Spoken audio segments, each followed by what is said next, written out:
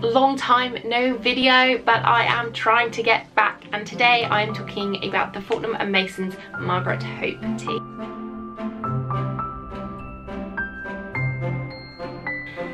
Hello and welcome back to my channel, HannahRuthTea, talking pretty much everything about loose leaf tea.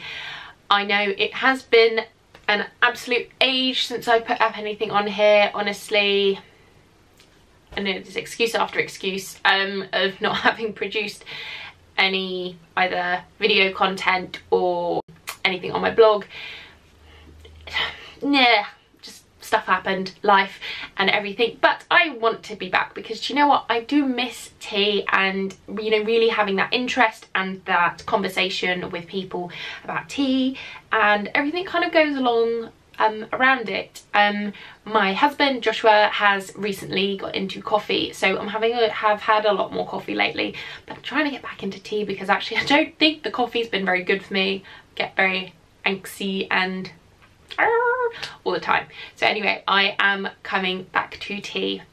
Over the last 2 and a bit years since I done anything, I have accumulated a box of goodies, really, and maybe I will do it as a haul video thing, but I essentially just thought I'd kind of go through it. Some I have been drinking, but to be honest not a lot lately, but I have decided to do one tea for the moment, but we'll talk about the others another time. So I don't know if I have ever declared a favourite tea or a favourite type of tea, but I have to say I am quite partial to a Darjeeling. I think it's the fact that it's, you know, the best tea. Someone used to say it's the champagne of tea. I don't like necessarily saying it like that, because actually not everyone likes champagne. Big fan of it because it is that in-between flavour of like not quite a strong black tea, but you don't have that the greener flavours that you do with green, but it's not as mild as a white tea. So to be honest, I don't have all the information to hand, and this is appalling to come back with a half-assed attempt, but as I said, I want to try and get back to it, so I'm going to do with what I have got to hand with what I have in my head. A good long time ago, and we went to London because obviously Fortnum and Mason's is a favourite place to go for the loose leaf teas, though the bag teas and the more traditional, the sort of everyday teas are lovely, but it is great that they have these kind of these bags. They've changed their bag design, which has been quite good, because now it has a seal ziplock. This is ziplock, but they have the sealed bit. So fresher for longer. To be honest, this was quite a while ago that I got it, but so it's probably not as fresh, which is awful, but I think that tea can last for some time. Maybe, I don't know, it's probably gonna be awful, but my video, not the tea's gonna be lovely, I know it is. But I am going to talk today about Margaret's Hope tea, and I think either I got this in London when I went up with my mum and my sister, or my parents went up, and I do, when I can, try and get the cards that has all the information. Put an insert for it here, but that has all the information on it, which I have found really handy, and they are great as kind of key cards. No, that's the wrong word, but cards to put along with the tea, especially if you're remembering kind of key information from it.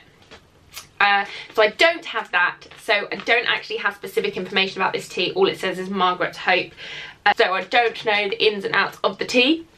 But one of the top flavours on Fortnum's have got this rather brilliant sort of handbook for teas on their website. On here I've got Margaret's Hope Second Flush FTGFOP, meaning, because this shows how long I've talked about tea for, finest tippy golden flowery orange pekoe, which means an exceptionally high FOP. maybe we can talk about this in another video, maybe. So on this handbook, the Margaret's Hope Second Flush FTGFOP, it says a golden tea with a golden tea with definite muscle character. This second flush is from Margaret's Hope Garden, so christened in 1927 when the estate owner's daughter fell in love with the area. Now I do remember hearing about this a while ago, I think when I was doing my tea training, about the, hang on, let me get my notes, about the tea estate. To be honest, I don't know the ins and outs of that. I will talk about more about the ins and outs of the, from what I can find about the tea estate, because I don't have all of that to hand and I don't want to mispartner with what's going on in here. So, but essentially it was the estate owner's daughter loved the estate when she visited, and unfortunately she died on her way back to England, and wasn't able to come back, so they which I think is a really beautiful story to add to the tea. So this tea,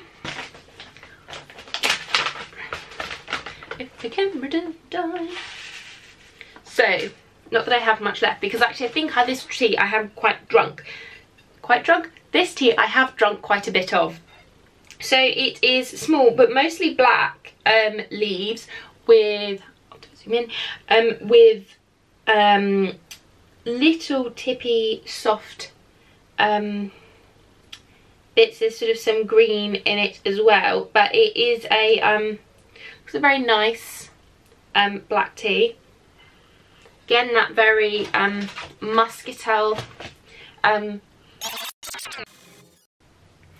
I'm back. Sorry for the sudden change of lighting and possible angle. My camera battery died, and yes, I had to wait for that to charge up. So I was talking about the dried leaves, and as much as I can smell from down here, no, they are quite fragrant and they have that kind of traditional tea smell, but with sort of an added that muscatel, almost kind of like those notes of caramel. That is what makes, for me, Darjeeling so lovely. It doesn't smell off or old like other of the dark teas, Ceylon or the pur teas that I've had kind of lately. Not that they're off or old, but just that sort of scale of intensity that you get with those flavours, whereas this is just very nice. I brewed in this little, will this focus? Probably not. Yes, it might. In this little glass teapot, just because it's very pretty and I like it, and I just thought it would be nice to do it in that one again. So I did 2 teaspoons ish. I should have measured the water, but kind of up to there, kind of. And it has made the 1 cup, brewed for 2 minutes, so a little under, because for me that's what I like. Possibly could do a bit more, but we'll see. So it's got, and because I've now got my ring light up, so you're going to see that in the reflection. It has got a lovely get all this focus. It's got a lovely golden amber hue. I feel like I want to say like a nice ale or something. It possibly is, to my eye though in the camera it looks a bit different, is a bit misty, but I don't know if that's just because I have left I did leave it out for a bit longer than I probably normally would.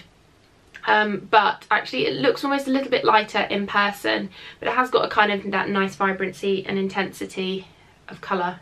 Again, you get that really lovely, that muscatel Darjeeling-y scent with it. Almost notes of caramel. I know I say this an awful lot in tea. Again, because I underbrew slightly, I don't get that intensity of flavour that verges sometimes on kind of too strong, and you get that bitterness and astringency. You probably could go 3 minutes with this, and to be honest I might rebrew later because I think it could actually, you'd get those different levels of flavour. It's really good tea, it's lovely. You get that kind of, I suppose it's what we think tea tastes like, that kind of, not even the Assami, but it just, you get that tea flavour, but it's so light and beautiful. And but yeah, this is a beautiful tea. I get a bit of a coating, not a flavour coating, not an actual coating, around the tongue. It's neutral almost, like it's not sweet but it's not savoury, and I'm trying to think of like a foodie equivalent, but like it's not super sickly sweet, but neither is it a savoury flavour like you get with the greens, where you get more kind of spinachy, cucumbery flavours. This is, I suppose it's like a nice, like a brioche roll that you'd have with a burger. So it's not that you're having a sweet roll with a burger, but it is sweet compared to a brown bun or something. It's just, oh, it's just lovely. It's got a nice lightness in flavour. You know, it'd be really good accompanying with a dessert, maybe like actually I had a really good crumble today.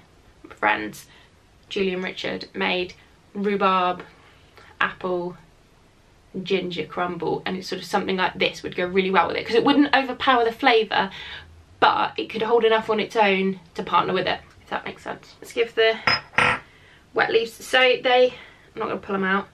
Not that you're massively going to be able to see, possibly not, maybe. Oh, the leaves have opened up, and they're kind of that mix of green going into brown, so that has got the flecks of brown, green in it.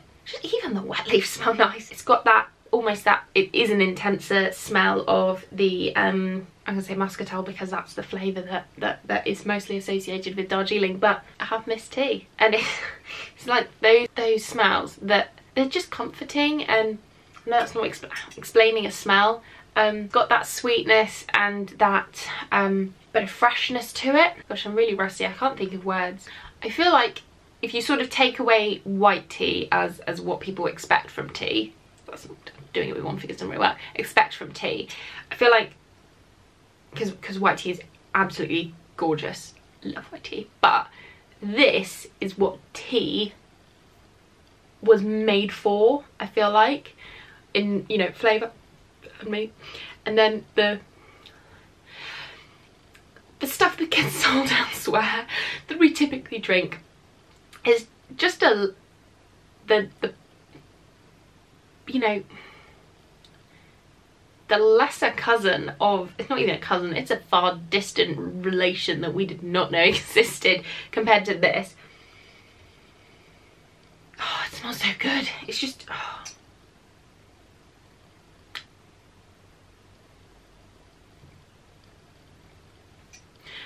You can see why people call Darjeeling the champagne of teas. No, to be honest, who wouldn't like this? It's in its own whole arena. And like, you just can't compare. And probably, yes, you know, the flushes and the years and stuff will make a difference, but just compared to normal tea, this is just far better. So good. Wow, so this was shockingly poor on my part. I am so rusty with words and flavours, so I'm gonna have to get back to it, but it's nice to be back and talking to people, talking to myself really. No, I don't know if anyone's watching, but it is lovely to be talking about tea and trying tea again, because I do feel like I've missed it, and I'm gonna try and get back to it. It's just a bit of a pain going out places and asking for tea if you're not going to a specific place that serves good tea, and if you ask for tea you normally just get a tea bag. I don't really want that. Now, I know I haven't done a very good job at describing it, but I would recommend the Margaret's Hope. Not that I have much information to go with it other than the estate information. It is a delightfully gorgeous, wonderful tea, so I would definitely, if you're ever near the Fortnum and Mason's stores, do go and try to get some Margaret's Hope, or I'm sure we can I'm sure we can order it online. I'll try and find some links for it and put it down below in the description box. I will do some blog posts, do a blog post and write that and put that down below. But I apologise again for abandoning this channel for the last couple of years. I do want to get back to it, and it would be wonderful to know what people are drinking, what people are enjoying, and how we can just bring the tea revival back. Still not there like coffee is, but I hope everyone is doing well despite these difficult times. I will try to do some more videos. Can't promise anything, but I will try to do some more videos. But if you are new here, it would be wonderful if you could subscribe. And if you're I'm gonna say like, it's not even long term because I've not been here that long term, but if you have been here for a while now, it would just be nice to know how everyone is doing and what videos people would like to see if I can get back to it.